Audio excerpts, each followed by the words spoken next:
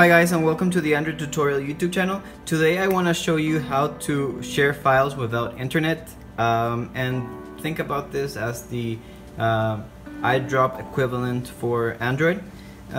This has been around for quite a bit, but Google hasn't made it much fuzz about it. Not too many people know about it, so I wanted to make a video in order to show you the steps on how to do it. First of all, the applications you need to download is by Google, obviously.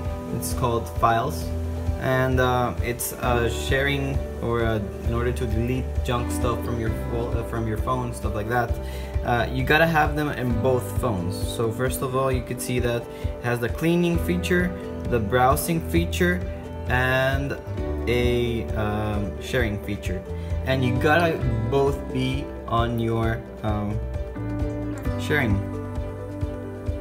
Okay, so here what I'm gonna do is that I'm gonna send a file from here, and this phone is gonna receive a file.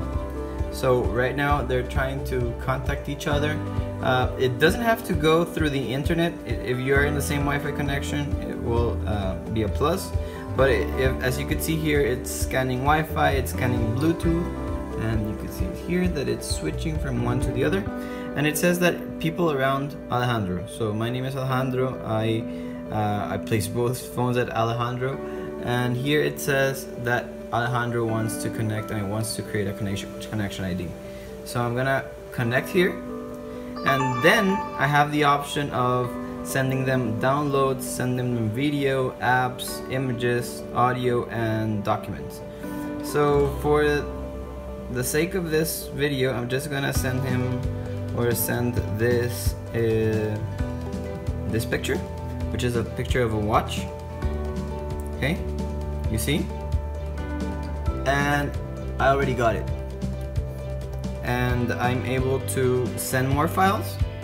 Let's say for example this application, which is GB WhatsApp. I'm able to send them GB WhatsApp, not a picture, and I'm able to install it from this phone without any problem.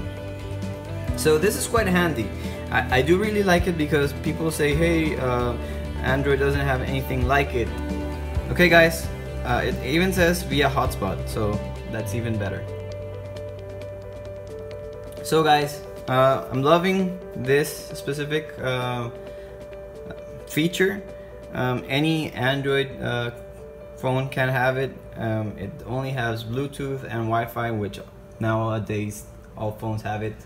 Even a very big file, I would rather send it through this way than send it via Wi-Fi or not Wi-Fi, via an application, a messaging application, or Gmail. It does take much longer.